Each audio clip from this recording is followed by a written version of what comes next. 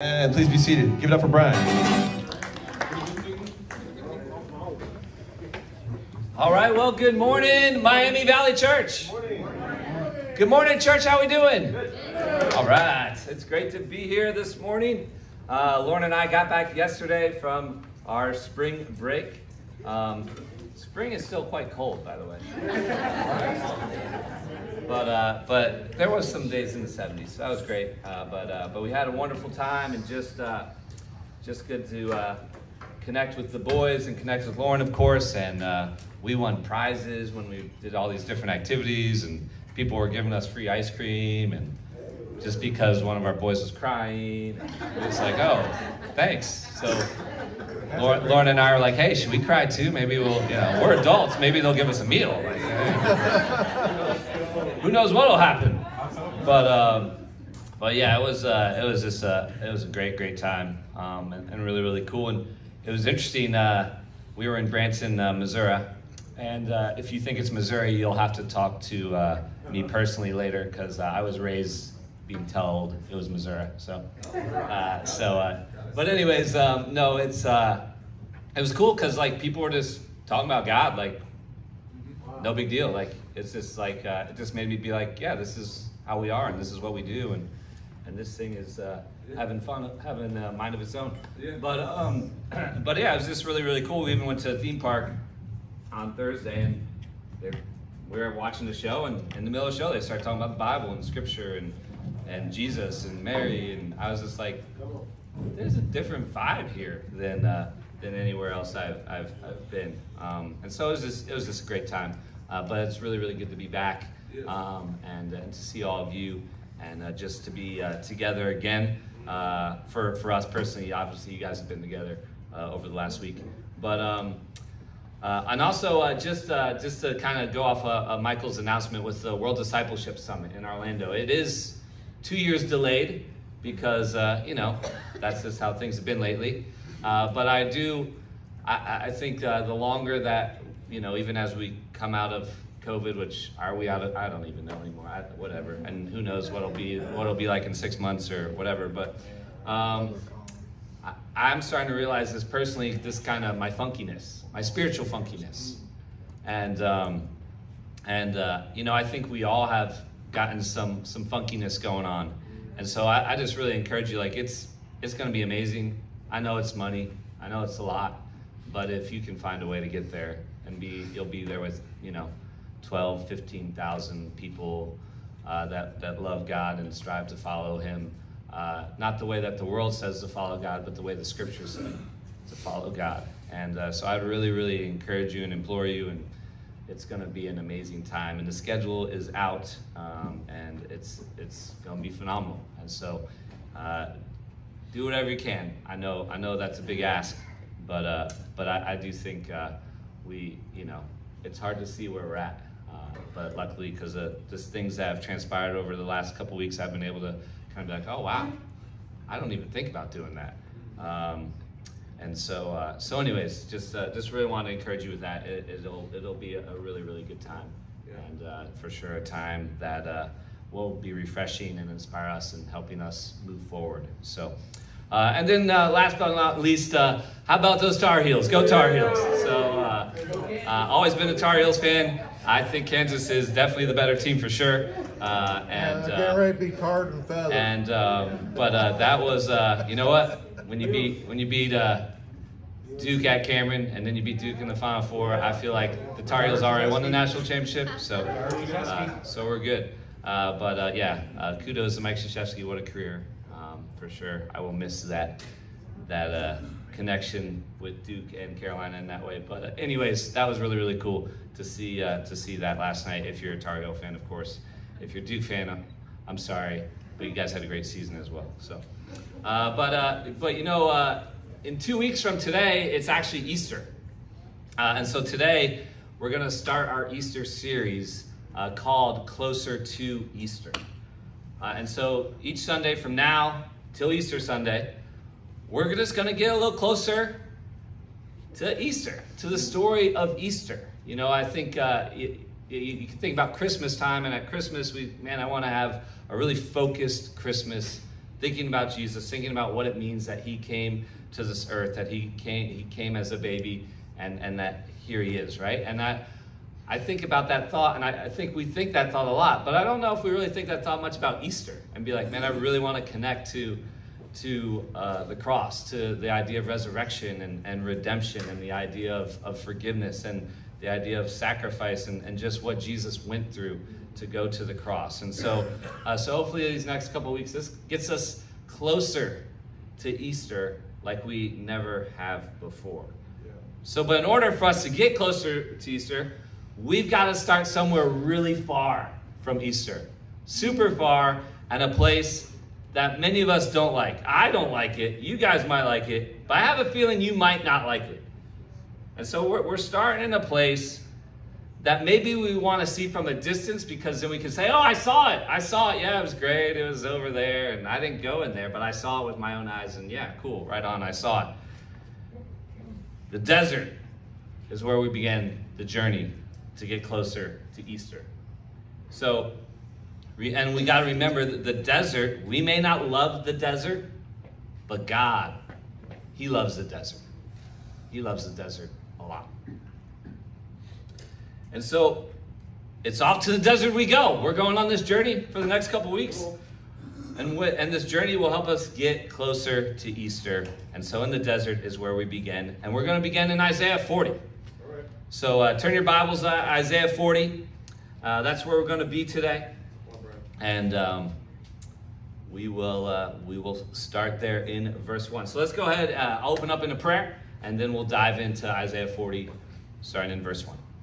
God, thank you that we can be here together today, that we have a place to sing to you, to pray to you, to think about Jesus and the cross, to think about what an honor it is to give our wealth that you have given to us, just simply giving it back to you, to hear about some of the announcements and things that you are orchestrating and putting together for us to just stay close to you, as that is our theme this year of closer.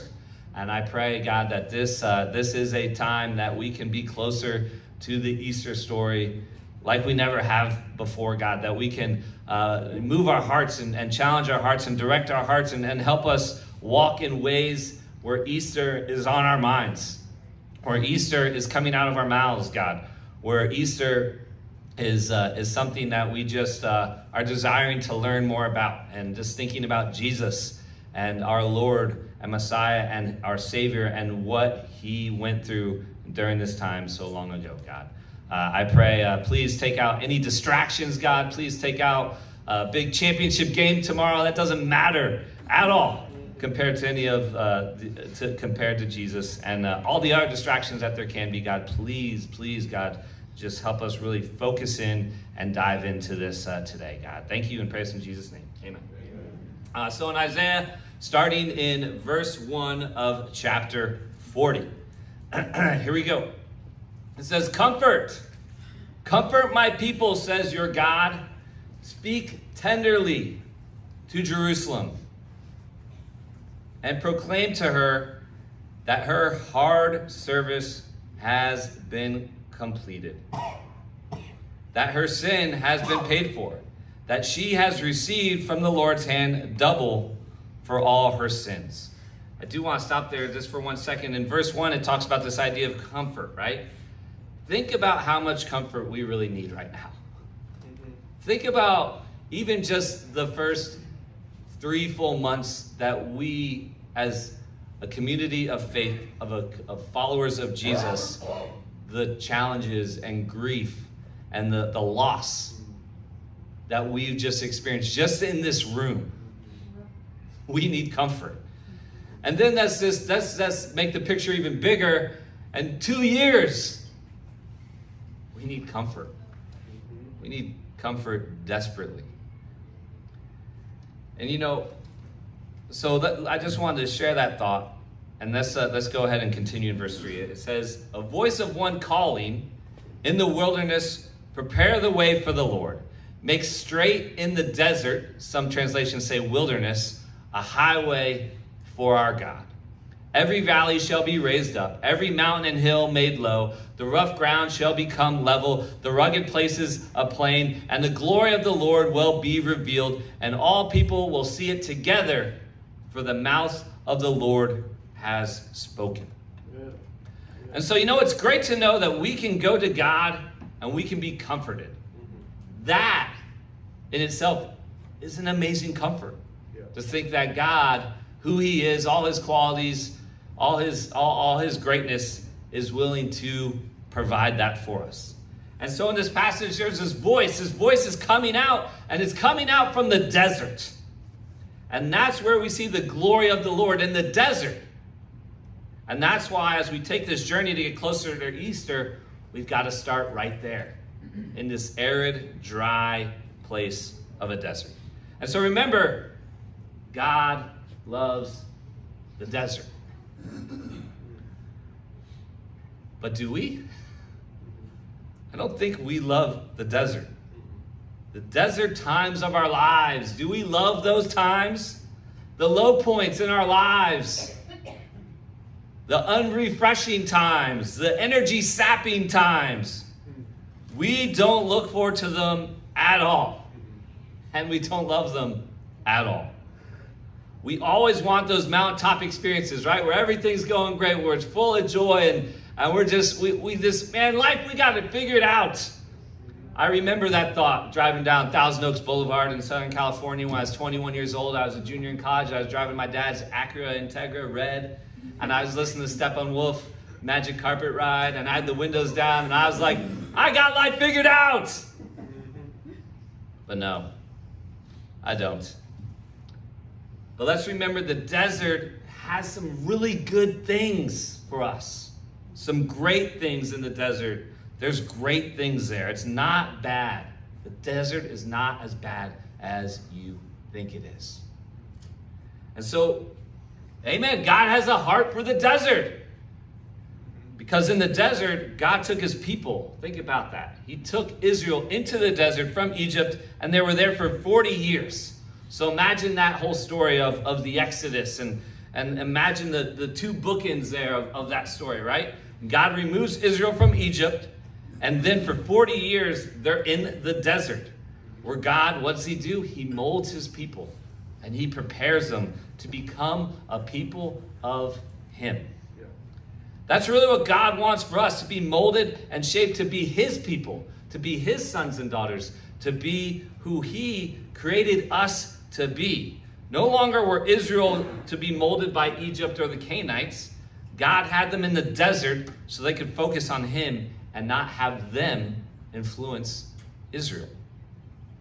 And so I want a people that I call my own, is what God was saying. So they reflect my glory and my purpose in this world, that this is what I desire and this is what the world needs. And so to the desert, they will go. And so this is what happens in the desert. It's where we get most of our molding and shaping. It occurs in the desert. It's where we get most of our growth. It happens in the desert. How does that happen in the desert? Nothing grows in the desert. We grow in the desert. We grow spiritually in the desert. There's no water in the desert. God's in the desert. God loves the desert, because in the desert, God is able to shape us into who he wants us to be. In the desert, we learn to be God's people. In the desert, we learn to live by faith. In the desert, we learn to rely on God. In the desert, we learn that we can't live this life on our own away from God. In the desert, we learn how valuable and how amazingly essential and important it is that we have a relationship with God. Yep. What else is so great about the desert? Well, a second thought is God's quiet voice can be heard in the desert. Think about the noisy lives we live. They're not just noisy, but man, they are loud. They're so loud. And two things can really distract us from hearing God's purpose clearly. One of the things that can distract us is there's just a lot of noise out there.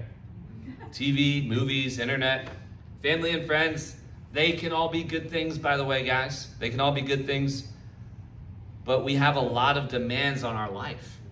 And so those demands push out the voice of God in our life because of all those other things and noises out there. I think another thing that can occur that helps us lose the voice of God and not hearing the voice of God is comfort. How many times does someone tell you, I don't really see a need for God? I've got everything I need. Like Leo shared in his contribution talk, we've been blessed. We've got this and we've got that.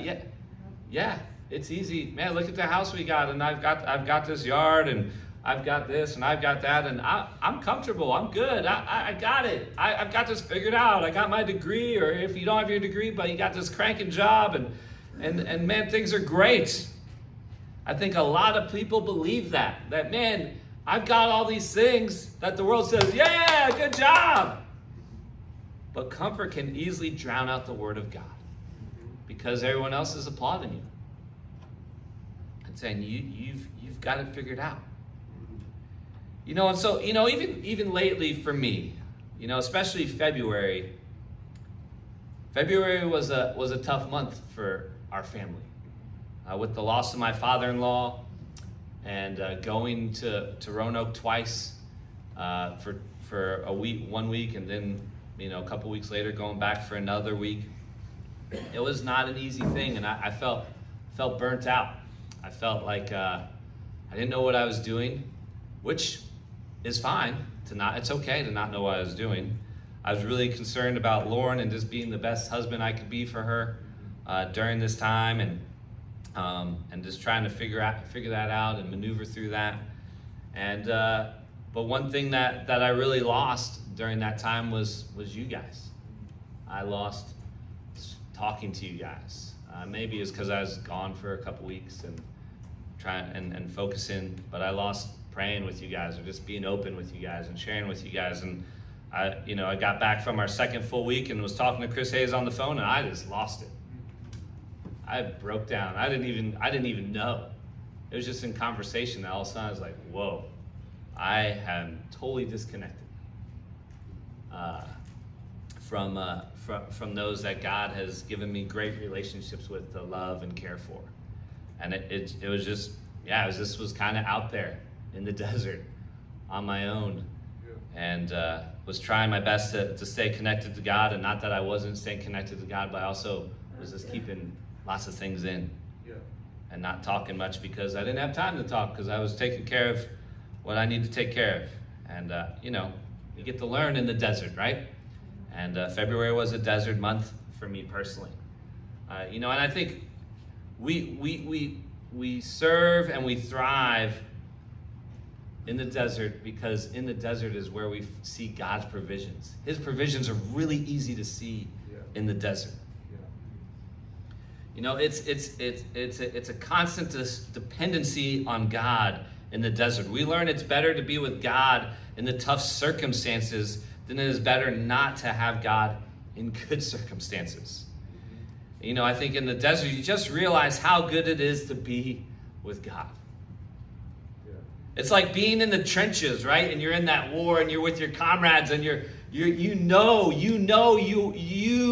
there are people with you, heart and soul, no matter what happens. They are not going to leave you.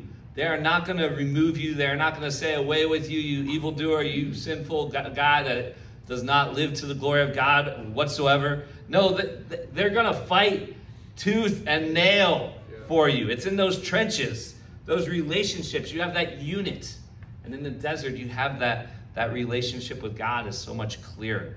It's just like when, going through the desert scenarios of your life, the relationship you have with God, it's unique. It's different than when you're not in the desert. It's not as maybe abundant. It's not as clear. It's not as focused. It's not as certain. It's not as secure. It's just so obvious when you're in the desert. God loves the desert. When you think about the desert, this is why we begin in the desert.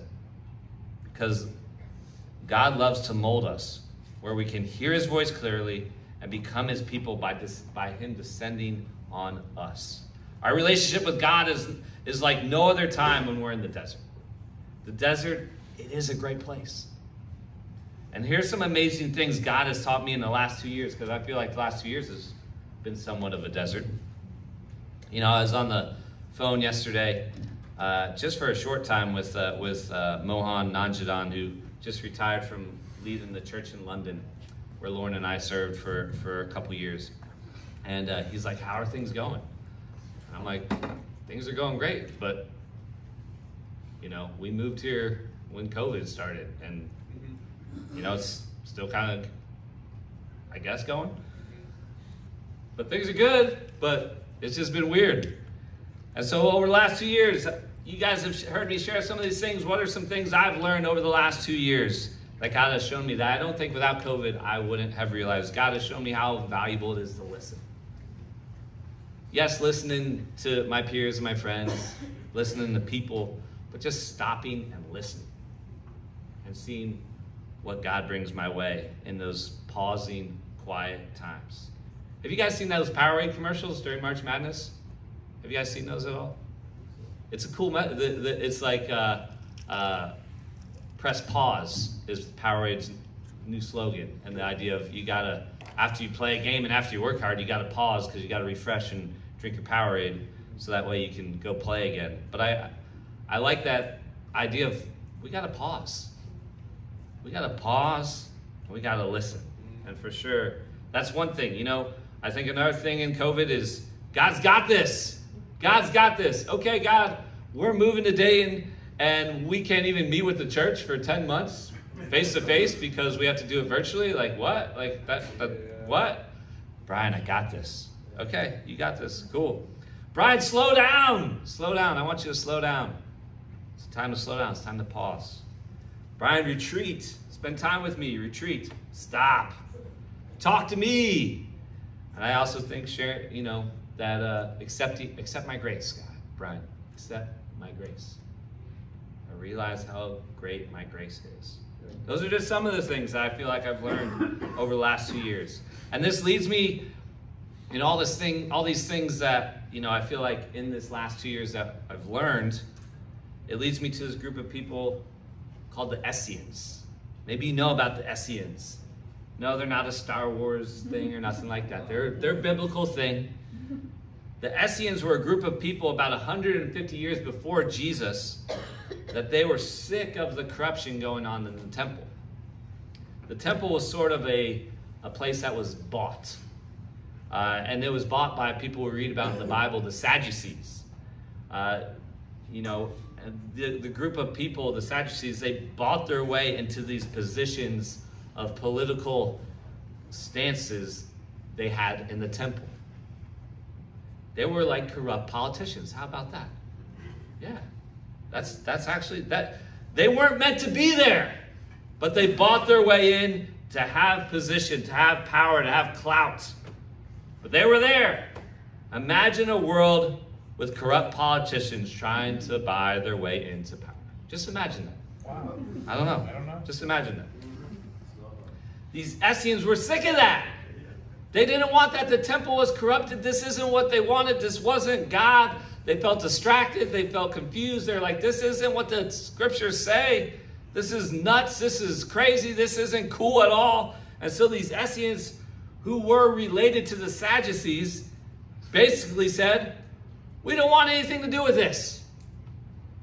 So they wanted to get away. They wanted to get away from the noise. They wanted to get away from the comfort. They wanted to get away from the worldliness of the temple that had been corrupted. So they left. And they became this secluded group. And they were kind of like, I'd say like a present day kind of Amish, right? Where they left the crowds and they went and lived in like kind of their communities. And so these communities where the Essenes were, where we have found where they were, was in a community called Qumran. You can see Qumran right there. That is the Dead Sea. I don't know why that's Google Maps. For some reason there's snow on the Dead Sea or something like that. Definitely not. No snow there whatsoever. But that's how it came out. And so, you know, so the Essenes, they go out by the Dead Sea. And we know that they were there because the Dead Sea Scrolls were found in the caves of Qumran. And the Dead Sea Scrolls were created and made by the Essenes. And so we know that they lived in that area. Lauren and I have been there where they found the Dead Sea Scrolls. As you can see, look at all the vegetation. It is abundantly growing with vegetation, right? No, it's not. It's not at all. There's no vegetation there. The Essenes went to an isolated place. They isolated themselves because they wanted to be a community of people with the goal to obey everything that God commanded them. And so they had this intense focus on studying out the text. Where? In the desert. They studied out the text. They're about reading the scriptures. They're about knowing the text. They're about copying the text like Amir does. You know, Amir's been copying the scriptures. He's been writing them down. He's all the way, what are you in Psalm 18 now? From Genesis 1, he's all the way in Psalms. He's been writing out the Bible. Yeah. So I said, hey, you should create your own translation. I mean, there's a lot of translations. Just make it. Why not? It'll be fun.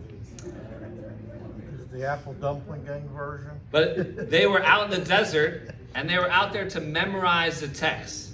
And so they would get together, and they'd learn the text, and they'd study the text, and they'd get in these groups, and they would repeat what they were taught and what they'd learned, and then they'd go share it with their families, and they'd go share it with someone else, and they'd get direction about what the text said.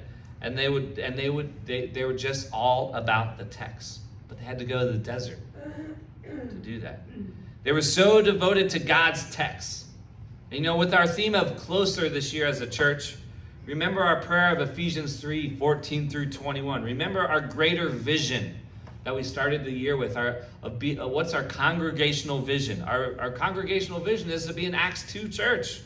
We need to be devoted to the text. And so how is your text studies?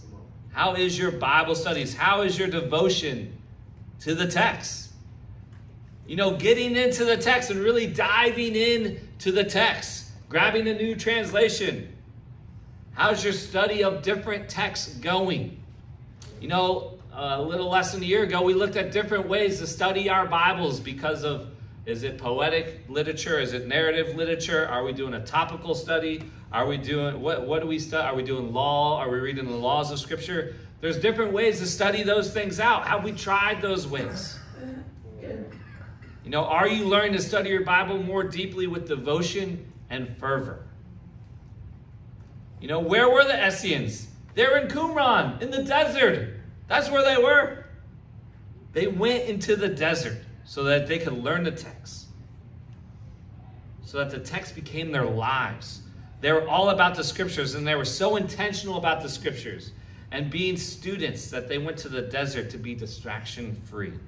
How distraction-free is your time in the text? You know, the second thing about the Essenes is because they were all about the text, it did influence their lifestyle. They wanted to live holy, righteous lives, not corrupted by things of the world. And so, just to let you guys know, I'm not saying, hey, let's pick up and go out to Preble County or something like that. And we can be. I'm not saying that and be some secret community where we follow God. I'm not going there. Just letting everyone know. But they did what they did because they had a passion. They wanted to be obedient to God's commands, and they had an intense focus of God. And what can we do to have that passion right where we are? What steps do we need to take? You know, when they went to the desert, they went there so that they could be people that text and live out a complete devotion and passion of God. And they did this because it's interesting. In Isaiah 40, verse 3, it says, a voice of one calling in the wilderness or desert, prepare the way for the Lord. Make straight in the desert a highway for our God. Why did the Essenes go to the desert? Why did they go to the wilderness? Because the Essenes knew the text, and they knew that's where the Messiah is coming. They knew that because they were devoted to the text, they wanted to live out the text, they wanted to learn the text, they knew the Messiah would come to them in the desert. That that's where Jesus would come. That's the one they were looking for would come. And guess what? The Essenes were right. Because just a short distance from the Qumran, where that dotted line is, that does separate Jordan and Israel. But the dotted line that goes up into the land, that's the Jordan River. Where was Jesus baptized by John the Baptist? In the Jordan River. How far is Qumran National Park today from the Jordan River? It's 8 miles. That's how far it is. 8 miles away. They were right. Just 8 miles away was the Jordan River, and that is where John the Baptist was baptizing, and that's where Jesus the Messiah came to be baptized. Right outside the Qumran community, where they lived in the desert, the Lord came. That's why, for us to get closer to Easter, we got to begin in the desert. Because in the desert, that's where John the Baptist, that's where he goes, there is the Lamb of God. So what can we do about this? What is our takeaway today? We have to be willing to be in the desert because that's where you'll be molded.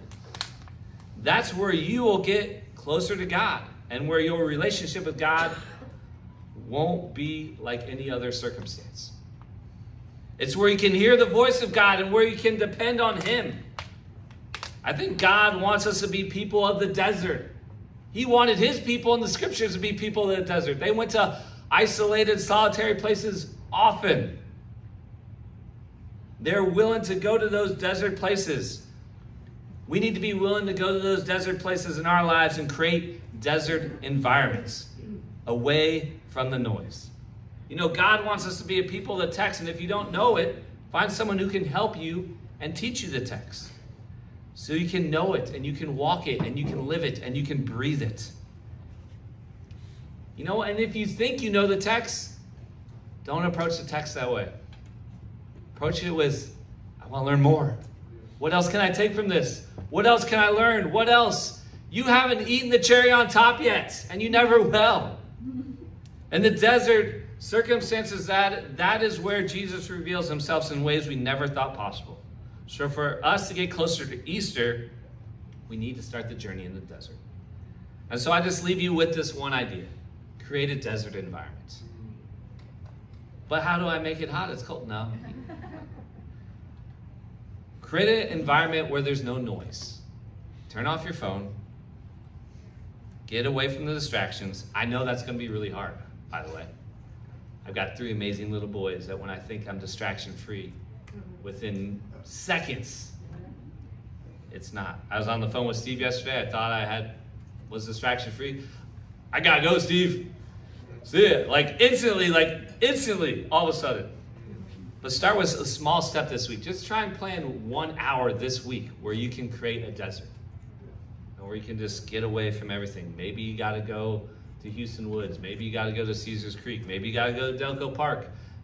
Maybe you gotta just lock the doors but then the TV's there and then YouTube's right there. Then you know what? I don't know what it is. I don't know. But carve out 1 hour of time, just 1 hour of time this week. And if that's too much, then make it 30 minutes. Start somewhere. That's basically what I'm saying. And give God a platform for Him to speak to you and for you to hear Him. And you know what? Next week we are going to continue this closer to Easter. We're going to look at John the Baptist. We're going to continue this journey until we get to the Easter story. So let's be the Miami Valley Church that goes to the desert so we can be closer to Easter like we never had before. And let's do that each step and each day here. Amen. Thanks so much.